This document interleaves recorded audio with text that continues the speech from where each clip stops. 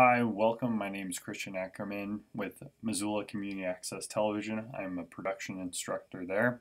I'm also a film instructor at the MAPS Media Institute at mapsmediainstitute.com, and also MCAT's address is mcat.org.org.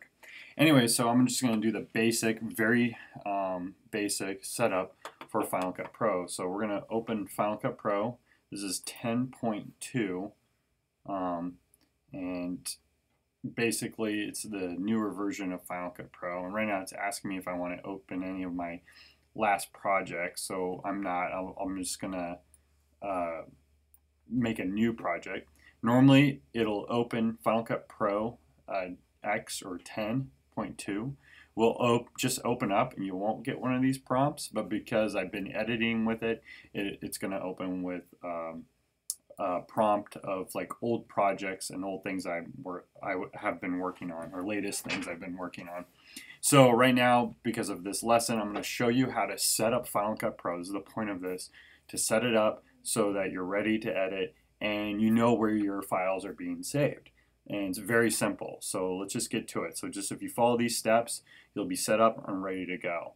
And then I'll be putting another video on other very simple setups, like when you're moving files and importing and you need to check things. So that'll be in the future. But right now, this is just how to set up Final Cut Pro. So here we go. I'm going to create a new one. And right now, I'm going to pick my portable hard drive, which is over here is the left column. There's portable hard drive right here, as you can see, which you can see on the desktop right here. So I'm going to click on portable hard drive, and I'm going to save. I already have a folder I can save in, or I can save right to the hard drive, which I'm just going to save right to the hard drive. So I'm going to call it FCPX How To. How about that? And now I'm going to hit save. And what it just did, if you look, this is all Final Cut Pro 10. If you look up over here, there's a little column called libraries, and in that library is what I just made. I created this little library called FCPX How To.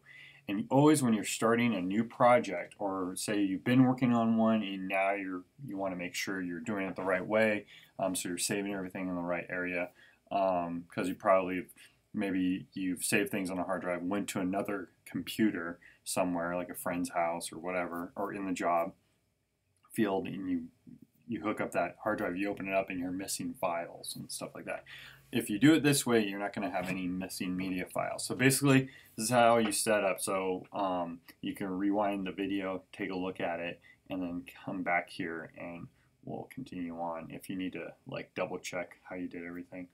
Anyway, so this is what I just created, Final Cut Pro X How To. Here's our Smart Collections folder. It kind of makes it so once you fill up your import media window over here to the right of the libraries column, you can just separate out. I just want to look at the video. I just want to look at the audio only. You can make favorites by marking, like right-clicking and marking things. So you can call them favorites, things that you're looking at, projects, when you're doing multiple projects, and stills. This is just a way so you can sort through numbers or many files quickly, and that's what the Smart Collections folder is. But don't worry about this. This is what we're worrying about, is the library and this right here. So today I'm making this video May 13th, 2015, and this is our event. So right here is our event, Smart Collections folder, and the library. The library is the key thing. The library, you can have multiple projects in, multiple events. So like if I'm going to create a number of how-to videos, I'm going to put them all in this library. If I'm going to start a new movie project, if I go over here and I'm going to start a new movie project, I'm not going to start by making a new library by clicking on project. I'm going to click new library and I'm going to say I'm making my movie project. I'm going to save it to where I want to save it, to this hard drive, or say if it's a different place, I can save it somewhere else. But I'm going to save it to the portable hard drive, and then I hit save. And now I have two libraries.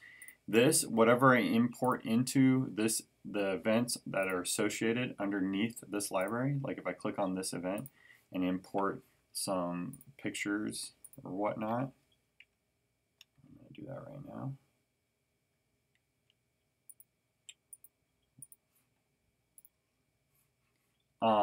Then these will be associated with this library.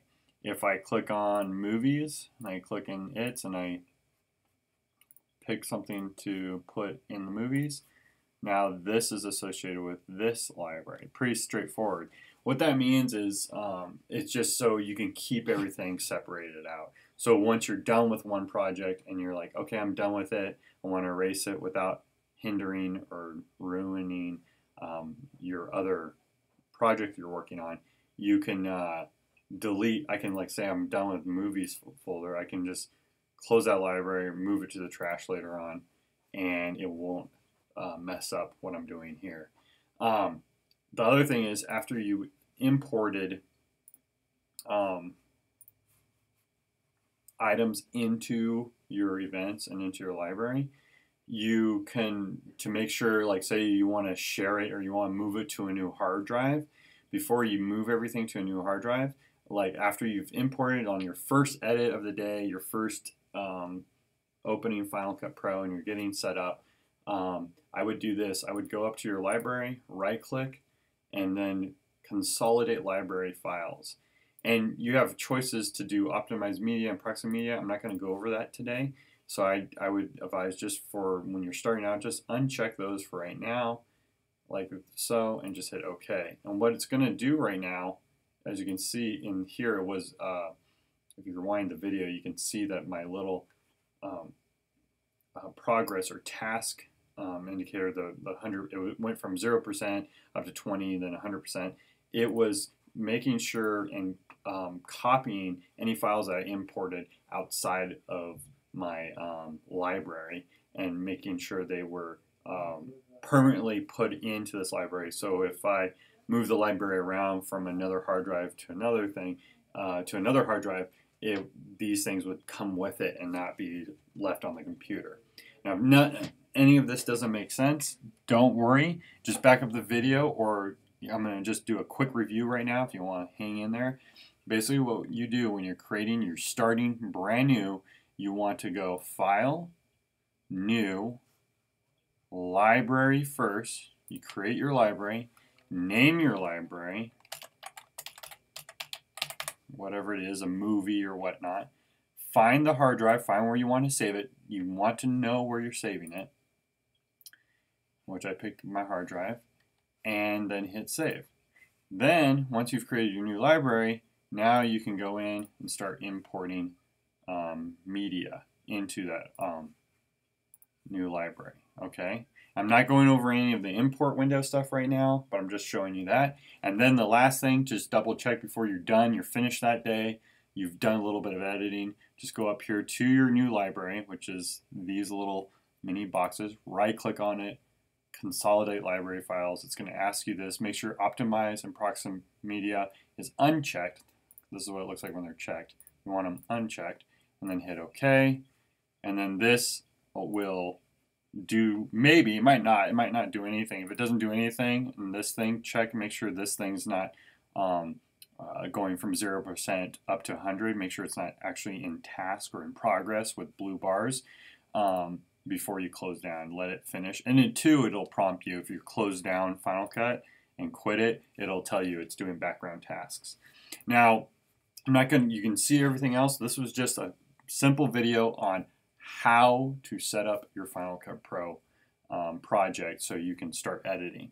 And I'll have more videos in the future. If you have any comments, leave comments down below. And I hope this helped you. I'll try to make it really quick, simple, unedited, raw, not clean. And thank you for bearing with me on that. And I hope I made it very simple. Just rewind the video, go back and look and see if this will help you. But that's how you set up. And then basically my final note, as I'm closing, I quit Final Cut Pro, is now if I go into my hard drive, you can see the libraries I made. And if I wanted to move a library from this hard drive to this one here, I literally, all I have to do is drag it over to my hard drive, and I authenticate it, and then it'll move over there, and then everything will be moved over without any question, since if you follow those instructions, that's how it'll work, and you'll be fine. You'll be able to move projects back and forth, and then I can delete things and all that. I can highlight, delete,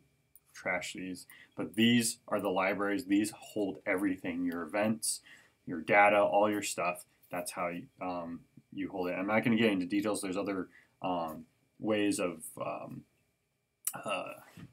you know, categorizing and also organizing your data, but this is just one simple way, so you don't have to think too much about it, and just do it, and you'll be okay, and you'll be on a good launching pad to shoot out there and get your movie done. So thank you for watching. Again, my name is Christian Ackerman, production instructor with Missoula Community Access Television, MCAT.org, and also film instructor with MAPS Media Institute at mapsmediainstitute.org. Thank you for watching.